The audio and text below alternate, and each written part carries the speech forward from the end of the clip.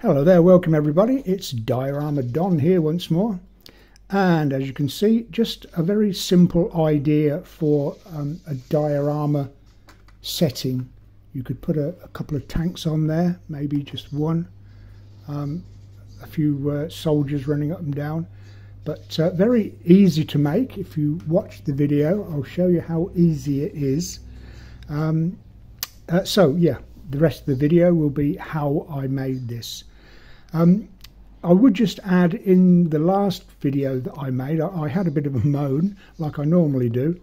I veered away from my normal subject and did a couple of sci-fi dioramas, if you like, or models, and I thought maybe it would get a better response than it did. That's all I'll say. But I read the comments, and it was quite astounding, really. There were literally, four people said that they would like to see sci-fi dioramas or sci-fi models. So in the following videos, I will revert back to sci-fi subject, and we'll do a couple of sci-fi videos. Okay, so we'll get on with this video once I've told you to subscribe, as usual, and we'll see how I made it. So I want some steps leading up to a path leading over these two arches. So I've got to decide how high I want the steps, how long I want the steps, and how many steps. So I've made this grid, I think 3/8 of an inch high, whatever that is in millimetres, and then ½ an inch, 12 millimetres long, and there are 10 steps, I believe. So just mark out a grid like that, and then you can cut them out like that. So when I've got two either side like that, that gives me then room to put my steps and risers in. So, well, that was a riser. So they'll go like that, and then the steps will, which are longer, come here, they'll sit on the top like that. Okay, so I've got to cut this one out, cut the same steps out there, then it goes along, and then 3 more steps up, and then work out where you want the arches. So I'll cut the other one out. Then they've got to be fixed together somehow, so there'll be a piece on the bottom like that, and a piece at the back, so that it's sturdy enough then for me to add all my steps and risers on, and me flat bit at the top there. If I go ahead and do it and stick it all together, you'll see exactly what I mean. Okay, so once I've got that, I need some thickness of wall. So I've cut these pieces of polystyrene, which will, well, they'll sit this side of the wall like that. But I've only got this 3/4 thick stuff, and that's going to be way out of proportion for what I want. So what I would normally do is use a thinner polystyrene and then put the columns, support columns, on top. So I thought, well, if this is all I've got, why not cut the rest out? So with the 3/4 polystyrene, I marked out where the columns would be, and then with a bread knife cut out the columns that way. Cut with a knife first, that's easy enough, and then cut into it with a bread knife. So now I've got the right thickness of polystyrene, and I've also got the columns all in one go. In fact, I think it's a better idea than the other. So I'll do the other one of those as well and stick those on the side. I can put stones, or recreate stones on the top of there as well. And this rough surface will be good enough then as a finished surface. So I've got to put my arches in there, and yeah, I'll put it all together and then you'll see exactly what I mean when I've done it. So I'll be back in just one moment. So I cut out the steps of the other piece of card like that. So I've got the two the same like that. Then I put the spacer between the two, a piece there and a piece there, so that I was able to keep these at a constant distance apart, and then put the risers and the steps in.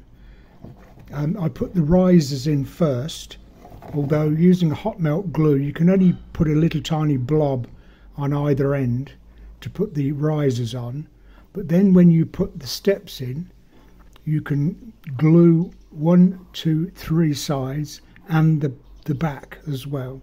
So once the steps are in, it's absolutely a solid construction. You could stand on that. I'm not going to, but I think you could. It's absolutely a solid construction. Okay, so we've got the shape that we want for the steps with the arches and stuff. So now with the polystyrene, the new idea I've had with the cutting back like that, and one will go that side, and I'll cut the other one as well. That will go the other side like that. And then when that's all done, then I've got these capping stones, coping stones, that will, well, just pieces of cardboard with the edges chamfered off, and they will go all the way along the tops like that, all the way around. I think you know what I mean, like that. Okay, so, oh yes, and the arches, I've got some thin card, much thinner card that will bend quite easily, and they will sit round inside the arch like that. Get in. So that will make the arch like that. Then all I've got to do is trim off the 2 edges, and that will be that. So I'll go ahead and finish it off. Basically, doesn't need much more doing to it, apart from putting all this together and then giving it a coat of watered down wall filler as usual, and then a coat of tile grout, grey tile grout, and then sponge it off, and that will give the impression of a concrete finish. So I'll be back in one moment and we'll see what the end product looks like. So I haven't quite finished it yet, but I thought I'd show you at this stage. I've just given it that coat of watered down wall filler, and given it a stippled effect all over. And now that it's dry, this would probably be as you would buy a plastic kit.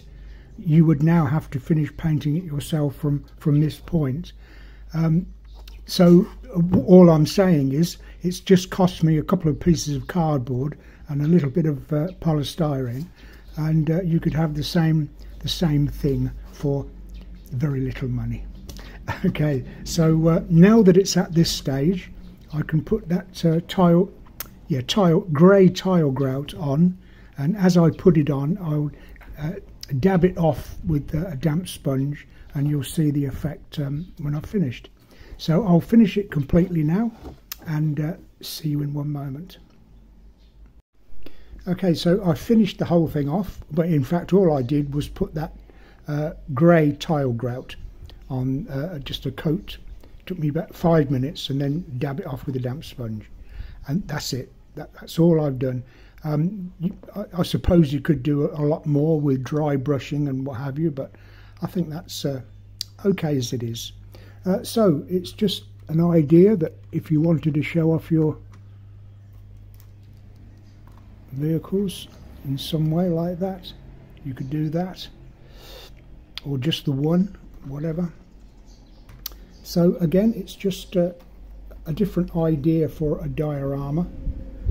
Or you could have men running up and down there. If I had any, I'd stick some on, but I don't have any. But the idea is just a simple It looks effective, but it is very simple to make, but above all it is extremely cheap to make. Polystyrene and cardboard, that's all. Okay, I'll leave it with you then. Thank you very much for watching this video. There will be others coming soon, a couple of sci-fi videos coming up very quickly, very soon after this. Again, subscribe to the channel and notification bell and all that. And I'll see you in the next video. Until then, I wish you the very best of happy modelling.